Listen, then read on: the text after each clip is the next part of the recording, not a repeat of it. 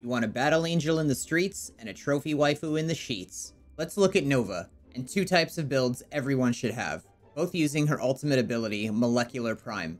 First is Slova, or Slow Nova, recommended for newer players who are still working on making their frames and weapons more powerful. This build is super helpful because it will slow the enemies, you take less fire, and you have more time to attack. You want her power strength to be above 100 to achieve the slowing effect.